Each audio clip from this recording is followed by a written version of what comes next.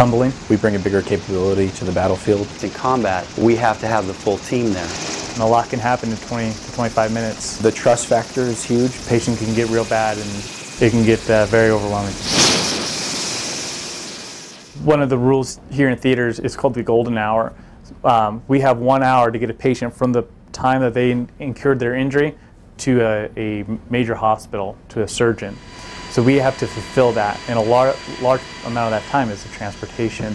So we're able to make up time by going in the air fast. Just the 2 medics in the back are fulfilling the jobs of almost 8 people in the hospital. That golden hour takes into account that from the time of injury to surgery, it should ideally be less than an hour, and that's kind of the standard that's used in theater. A couple things are really specific to aviation. So the fact that we're taking them up to altitude means that they're automatically going to be a little hypoxic, and so their oxygen levels in the blood's not going to be as high as they are on the ground.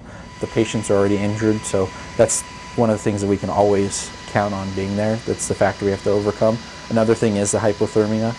Even if it's 100 degrees outside and we're sweating, the patients themselves are usually stripped naked, and due to the blood loss are already susceptible to hypothermia.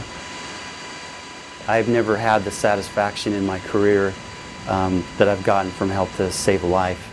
We can pull somebody off the battlefield. We can do more than transport. We can actually do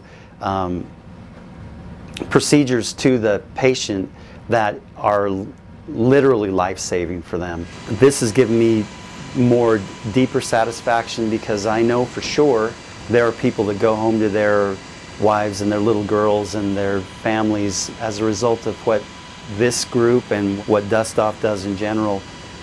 It's an unstable environment. It's not controlled whatsoever. If it's cold outside, it's going to be cold in the helicopter. If it's hot outside, it's going to be hot in the helicopter. Now you put 3 patients in the back from a MCI, and you're having to lay on top of patients or kneel in between their legs, or straddle them just to do work. All that questioning, all that, can I get someone else's help, or I don't feel comfortable doing this, that's out the window. Even though there's a language barrier, and sometimes our patients are unresponsive, so you can't even talk to them, we still try and best communicate either what we're going to do, or try to reassure them that we are there for them. The people on it, we don't die in compartments.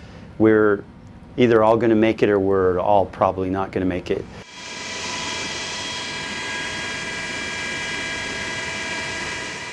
He can get inside my head without even talking. I know if he's off doing something, it's important for the patient. He knows the same for myself. Any place that they'll approve us, we'll go in there to get that patient.